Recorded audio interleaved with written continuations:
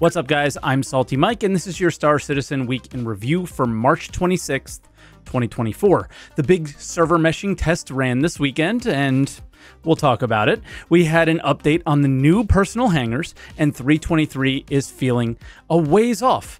All that and more on today's Week in Review.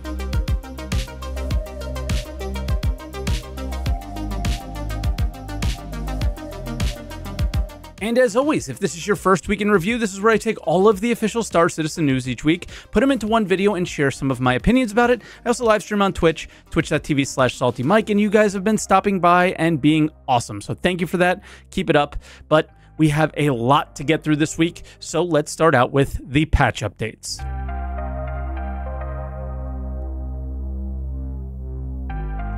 All right, and we'll start out on Thursday. We didn't get really anything all week because the Evo builds kept failing, but first off, I was unable to cover Sunday's Evo patch in last week's Week in Review, and this patch basically is the same thing. It only has a couple differences, but not much. The focus was on stability, but yeah, the known issues showed us that there was a crash that would happen whenever a ship weapon was damaged, so we basically had really bad stability and were asked to do nothing. For feature updates, the character creator had some color finally. It was black and white on Sunday, and it was a lot more fun to play with. EVA had some very minor fixes, but still super broken, tons of T-posing animations, weird stuff, and there is now the new loot UI being added to some of the ships down below or on the screen that are being mentioned here, but even they barely worked. For example, the Vulture had no inventory at all when I clicked on the inventory location that was added to it. So all in all, not a very exciting Evo patch with very little of the features turned on or were ready for testing at all, let alone feedback. So I'm thinking this is a ways off before we get it. Then we had Overdrive Phase 2, and this was a big nothing burger. In this phase, you literally just have to kill a couple ships, and they increase in difficulty for 3 different missions instead of 5, which we had in Phase 1. And it's basically a bounty where when you kill the ship, it will drop a key. You have to then deliver that key to an admin office on a station, and you're done. Very little story here added to the phase because when you complete the mission, you learn nothing about what you learned. This was my critique about Phase 1, but we'll likely learn more in Phase 3 about what we uncovered here in Phase 2. So the only way to really follow the story is to read the mission description, and it's not really adding much. Then the big stuff. Weekend server meshing test in Stanton alone. No jump points, just in Stanton. And the test went well, kind of. It works. I was able to log in. Most times I was able to get into a server outside of weird little edge cases. The transition from one server to another in a ship was fairly seamless. Missions are pretty broken. The server performance is awful on the servers that haven't just spooled up. In many cases, inputs are seconds, and on high pop servers, minutes of delay. I died 4 minutes, 5 minutes after actually dying on a 400 pop server. Not good. Sometimes just the planets were a server and others, and space was another. So there was 2 servers that were running. These were on the 200 pop servers, and in others, some were like moons were servers, planets were servers. It was hard to tell what was what. Evo chat, I think they were telling them the configs, but please understand me. We are 1 year since 3.18, and we're talking about playing with server meshing. I never thought we would be here a year ago. This is amazing, but also this was the first test, and it shows, right? They said there are going to be many tests to come, and we need those tests. The 200 player shards were like okay-ish, but almost 0 gameplay systems worked, and anything over that, we really started to see some major issues. I was on an 800 player shard today, Sunday, when this is being recorded, and the delays with inventory and in general interactions were unplayable. I am not complaining. I am so happy with how they're going about this. This is in the test preview channel, right? This is the point of it, to avoid 3.18 from ever happening again.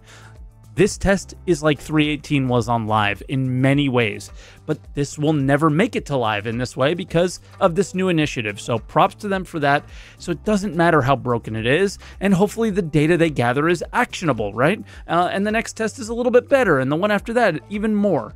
But for the first test, I would say this is a small success, but the real success will come with improving on it next time. And the last thing I want to say about this is I showed a clip where ships that like we were all in a group around Selen and they disappeared. They just poofed into thin air. And hours later, a member of our group found them around Selen. That means the replication layer is working very well. And that's what's coming in the short term. That's what's coming in 3.23. That's what we need to work well. Meshing just needs to show its potential, and I would say it did.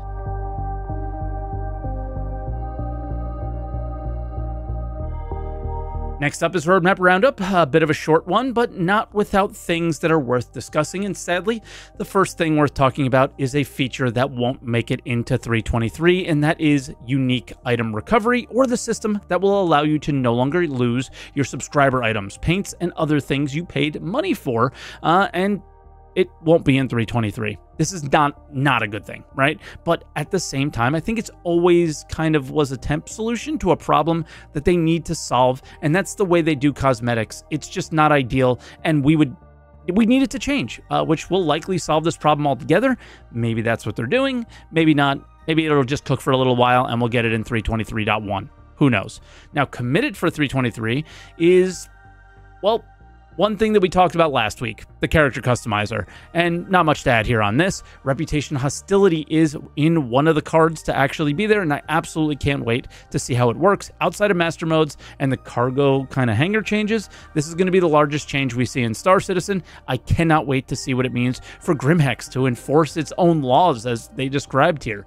And lastly, Dynamic Crosshair, which is, I felt pretty iffy about it then I tried it on Evo, and it's not bad, and I'm curious on kind of what helmets this is on, and more importantly, which one it's not. And then added to release view, it's the last thing. It's the hot topic. The Hornet Mk2 was just added to the list of ships on the 3.22 release view.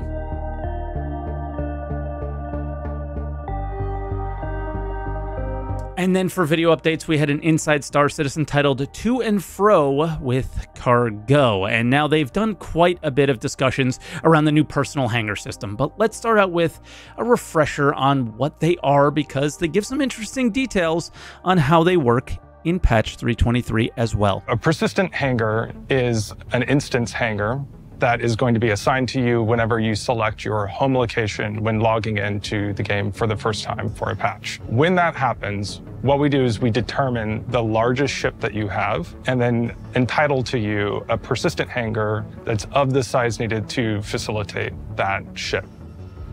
Whenever you go into that hangar into the game, that hangar at your home location is always your hangar. And you'll be able to use it like your home. You'll be able to keep things in the hangar. You'll be able to leave things around. You can invite friends in.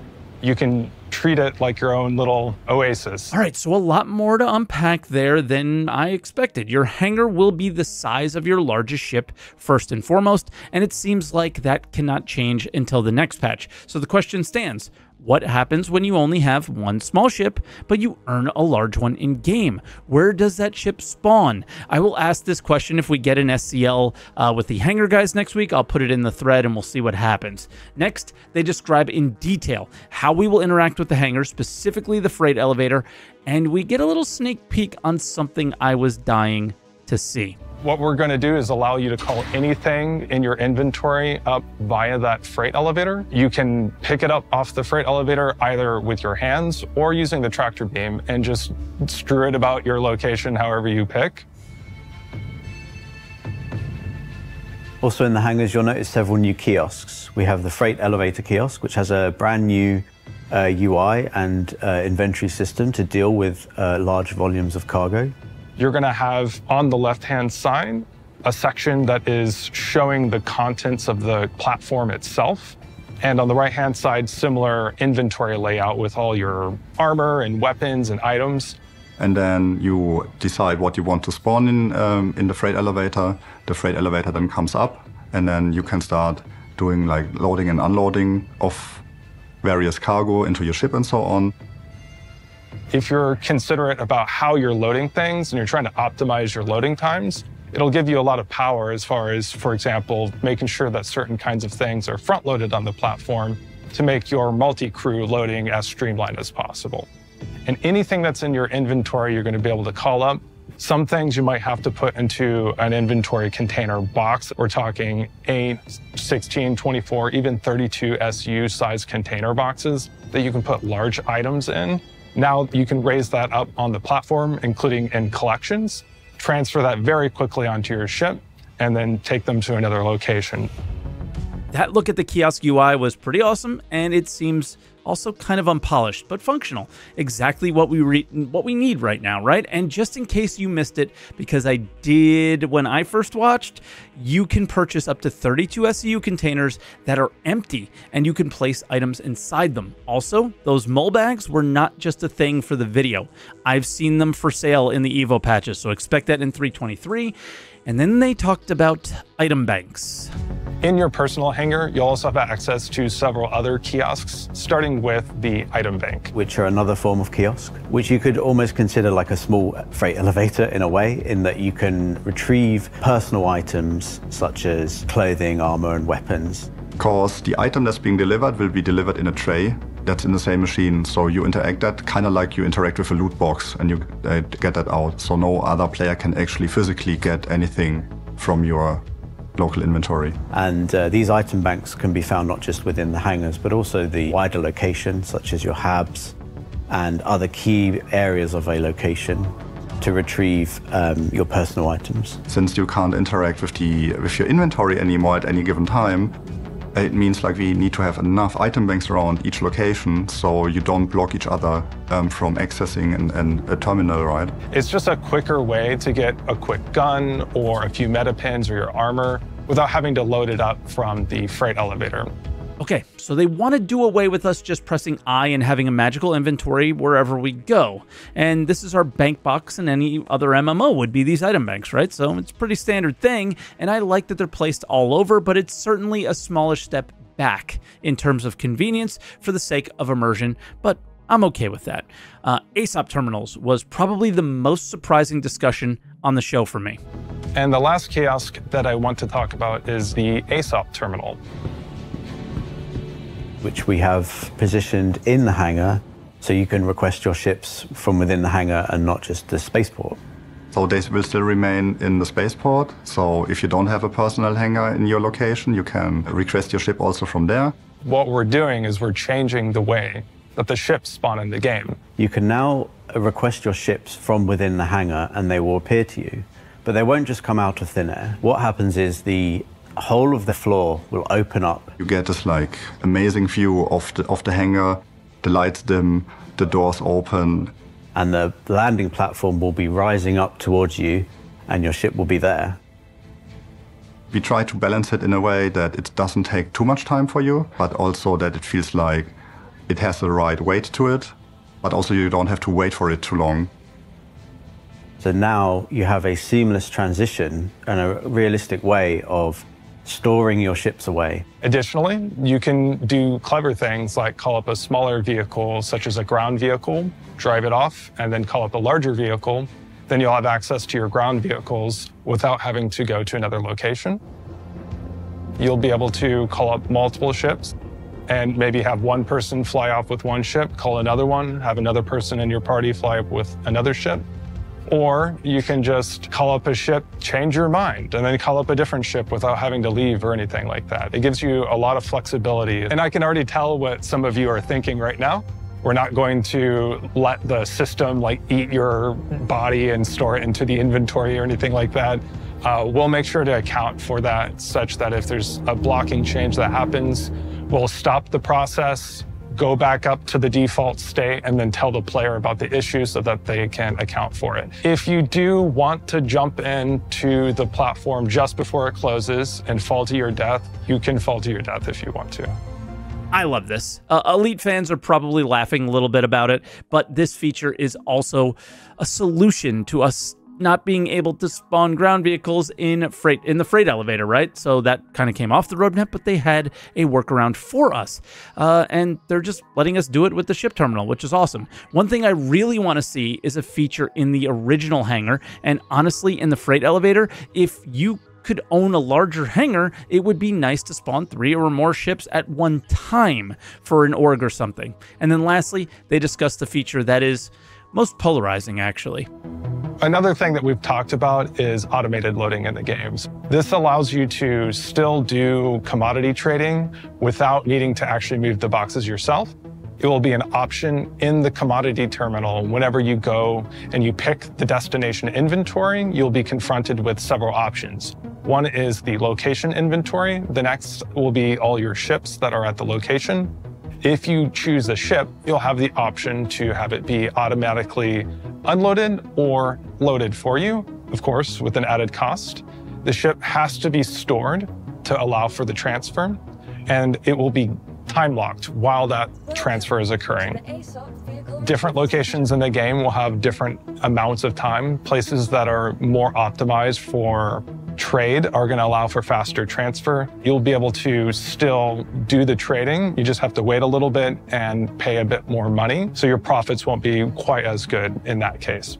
Once the automatic loading process is finished, you can just go to the ASOP terminal in the hangar, access it, raise it, and go off, and you're on your way. One thing I didn't notice the first time I watched, but keen-eyed viewers on my React channel saw that the price was slightly different, about 100 alpha UEC versus the commodity sale and the automated loading costs. I love this system. I'm a fan of refineries in Star Citizen, and these times so far seem very reasonable for cargo, but a lot more info is needed in relation to cargo trading, outposts, missions, and more, and how all this is going to work. And then we had a Star Citizen Live character customizer question and answer. I'm going to be honest with you. It's a character customizer in a first-person game. There wasn't a lot to add here at all. Link is in the description, but we will not be covering this episode on today's review.